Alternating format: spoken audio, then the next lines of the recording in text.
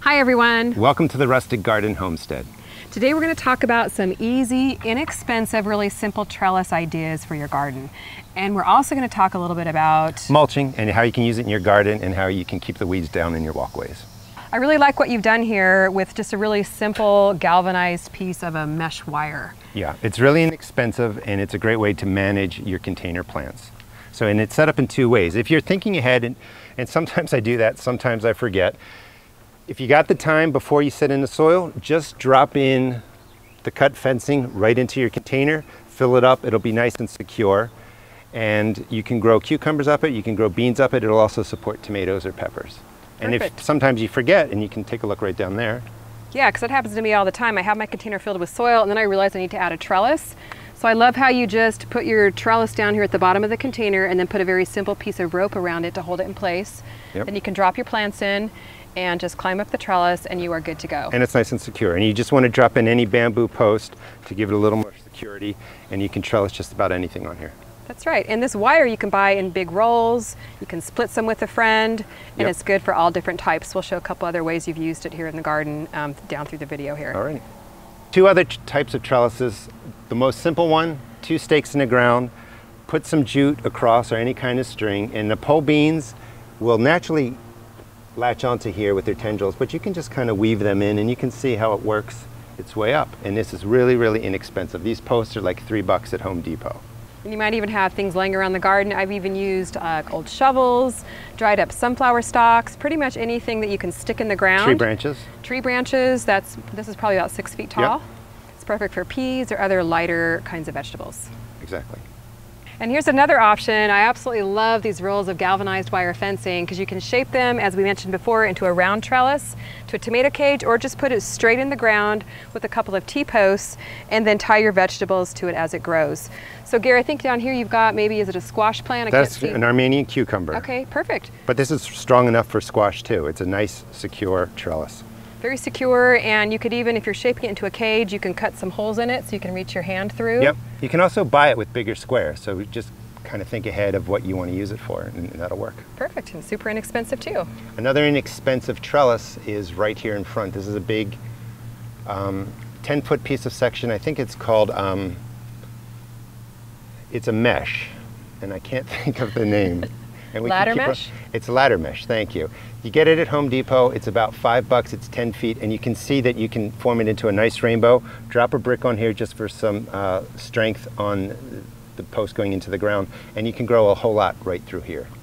And I like it too because it adds some dimension to the garden. Right. A lot of different shapes, sizes, arches. It really makes your garden pretty. So I'll probably put beans up this, and right underneath is going to be the squash plant, so you can pack more into a space by doing something just like that. Perfect. Now Gary, I have never seen this type of a trellis before. What is this? So actually, there's no name for it. So if you're looking for it on Amazon or something like that, I haven't been able to find a name, but I found this at my local hardware store, and it's just heavy metal. If I would pull this out, it's going to close up. It was $15, but it's solid and it's going to last a long time. Oh yeah, it's really And thick. if you can't find something like this, any kind of structure that you can make a triangle or even kind of a rainbow is perfect for cucumbers. Because we have 2 cucumbers growing in here, and all you do is gently, because they'll break, is start weaving them up the trellis, and I just broke it. They're that tender. But all the way through here, 2 different plants, and they will grow up this, and when they come down this side, I'll tuck them back around and go up again. And the ladder mesh that we just were talking about, that's just for extra support. So I can also put the cucumbers as this grows up right through here. And there's a third right next to your right is another way we're using the ladder mesh. Oh, nice. Because I told you it was 10 feet tall. Wow. And you can just drop a post into the ground, weave the mesh right through it, and you can grow anything on here too. And it's strong. I mean, it's going to take the weight. So this is perfect for like the scarlet runner beans I have in my garden that I have it on a cattle panel arch. Right. It'd be perfect to put maybe 2 seeds in here. And the scarlet runner beans are about 10 or 12 feet tall, grow all the way up there, maybe even down the next side. It would be a really pretty like frame out here for your garden, and really ornamental. And there's flexibility that if you want to harvest it, you can reach up, wow, grab what you want, and then put it back up. So it's useful that way too. Nice, I love this. If you're on a budget, the easiest way to trellis is just getting stakes. Again, you can buy them at Home Depot. You can reuse the things that you were talking about. If you take 3 posts, put 2 in at an angle, run down the middle, run straight in the middle, just tie them off at the top. It provides a lot of support, and this is going to be super strong too, and you can grow just about anything you want up it. Right over here, same principle. These are watermelons, and it's just 2 stakes next to each other, and I just weave the jute back and forth and just stitch the watermelon vines through there. And again, super sturdy, and you can grow vertically right here. That's perfect. And all this vertical growing and trellising is a great way to save space. Right. If you're working with a limited space, put as many of these simple things in as you can, and that way you're not spread out all over this place. You're growing up instead of out. And you can grow up mostly and let them also grow out a little bit too. And you can see how I've connected together the different trellises we were talking about. Here's another one of those, and the watermelon are coming up here. They're also going up there, and this is cantaloupe that are on 2 inverted tomato cages, or 1 inverted. So that's a regular tomato cage. If you look down here right at the bottom, and then I just flipped another one upside down and secured it together, and then I curl down the legs, and then you would just drop your plant on there. Perfect. So it takes a smallish tomato cage and makes it just a little bit taller for your vegetables. Nice and big, and plenty of room for the cantaloupe. Now I love what Gary's done here with a very simple PVC pipe. PVC pipe is so inexpensive, maybe around $5 or $6 for a 10, 12 foot pole like this. This is 10 feet, about $5, yep. And he's got 4 different poles shaped up into a teepee type of a structure here. Mm-hmm. And let me show you guys what he's done. It's very, very sturdy, very, very easy to install. Right here, stuck in the ground, he's got some rebar, which is very easy to just pound right in your ground and sink it nice and deep so it's sturdy, and then just sunk down the PVC pipe over the rebar, just like that. And then it also makes for a flexible structure as well if you live in a windy area like I do, and you can trellis some pretty sturdy vegetables up here. Yeah, you can do a whole lot. You can also put some string around here if you need to. Nice. And the rebar was a 2-foot piece, so, and you want to go down about 12 inches with it, so it's nice and secure. Nice. If we step down this way, show you what else we're doing with that. Not only is it sturdy, but it also provides some really nice garden interest and garden beauty. And they're going to last a good 6, 8, durable. 10 years. So this is another place where I'm growing beans. You can see that I just put them in the ground. Again, secured. Just putting down the spike right there and just dropping this over. And this is going to keep some nice motion going. These are the pole beans, right? That'll These just are the wind pole up beans. And for harvesting, right. And so for harvesting, you can drop it down like this so that you can grow 10, 12 feet tall, but you can get to it. So you don't have to get a ladder. You don't need a ladder, you know. And if they have trouble grabbing onto this, again, you could actually tie a piece of jute here and just let it drape down, and it will weave onto the jute and go up the pole. So here we have a perfect example of 2 of the ladder meshes. These are each a 10-foot ladder mesh formed into an arch, which I think is really pretty, and then tied together with zip ties at the top, so it keeps them nice and secure. And then we've got a couple of poles here. These are a little bit thinner, so they allow for more flexibility. And Gary has just kind of weaved the poles through the ladder mesh so that it holds them in place, and then a couple of bush beans, or not bush beans, pole beans down here, which we can wind up around the trellis, and they'll probably end up climbing, I would imagine. They'll take off, right, and they'll go to the other side. All the way over to the other side. So that's and then really another pretty. variety on the other side, so they meet in the middle. So that'll be really pretty. And I know you use cattle panel. Because I'm not able to get the 16-foot cattle panel into my car, this is an option. So you could put these next to each other, because there's another one behind you, all the way down, perfect. And you can make a tunnel where you're walking through and you're just picking your green beans or whatever. So pretty. This is pretty strong. Like, you couldn't grow melons or anything on it, but definitely you can grow green beans up here, or small cucumbers. Peas maybe Peas, in the cooler weather. For sure, you could grow the peas up here in the cool weather. Definitely. The other option that I use that you can make too, these are 10-foot racks that go in your closet. They're covered in vinyl. You get them from Home Depot, Lowe's, Walmart.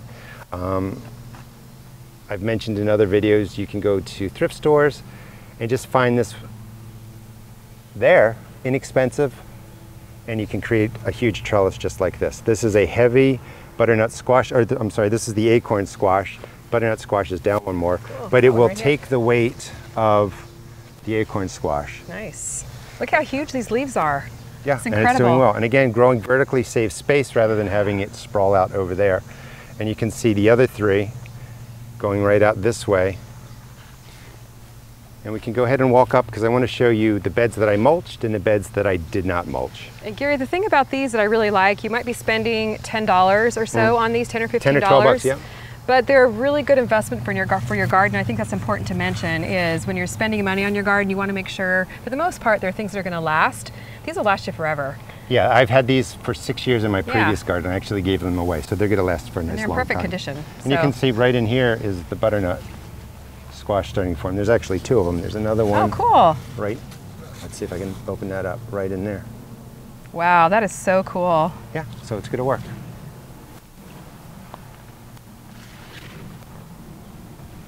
So here's all the trellising materials I use that I haven't put out in the garden yet. So here's the wire. Oh, that's perfect. Yep. Perfect example of the roll of galvanized fencing. So it's about, what, 5 feet tall or so? Yeah, 4 or 5 feet. And Perfect. I think this is a 50-foot roll, but I use it also for my trees. Right over there, if you grab that, that's the A-frame, and it just shows you how easy it opens up. Oh, perfect. And it's super lightweight. And you can probably sink it right there. Okay. Whoop, just give it a tear. And this wire, I don't know what the gauge is, but it's heavier than a cattle panel. It's really, really thick. So this is going to last a really long time. Pushes right down on the ground. Right. Perfect.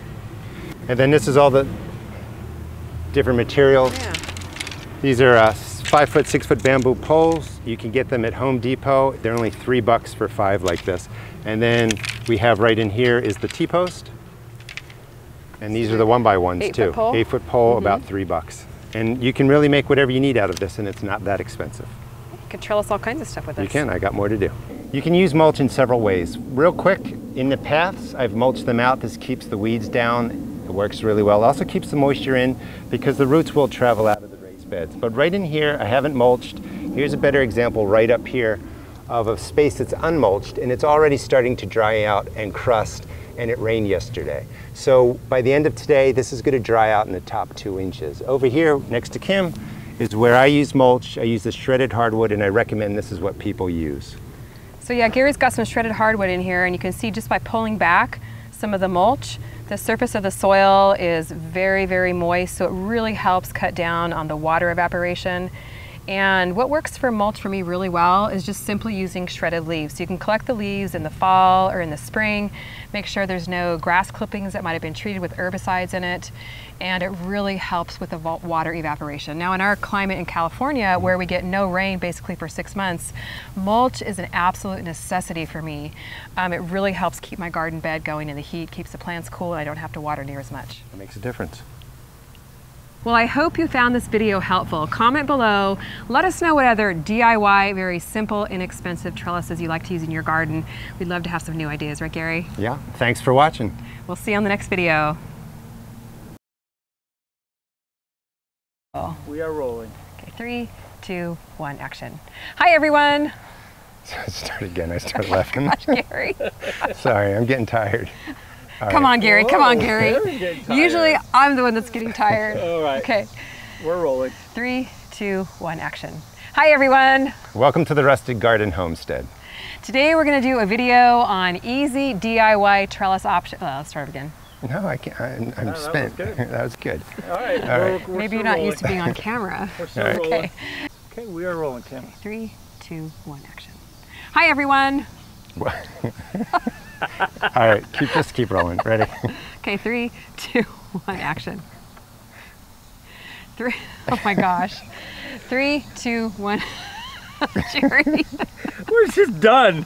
I'm not, I'm good. Oh no, I'm good, but it's just funny. We can do this one and then take a break. Okay. Oh, I'm good, man.